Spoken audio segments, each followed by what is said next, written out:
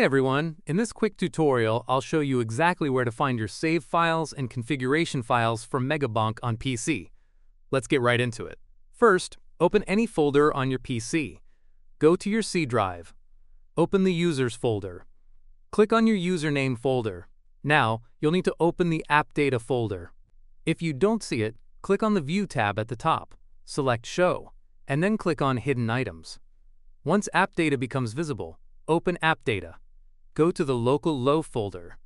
Find and open the folder named VEED. Inside it, open the Megabonk folder. Then open Saves. Open the CloudDeer folder. Open the folder with the long number. That's your save folder.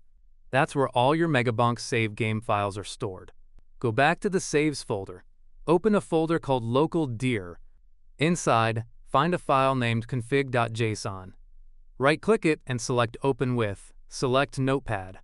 This file contains your game configuration settings, like graphics options, controls, and preferences. And that's it!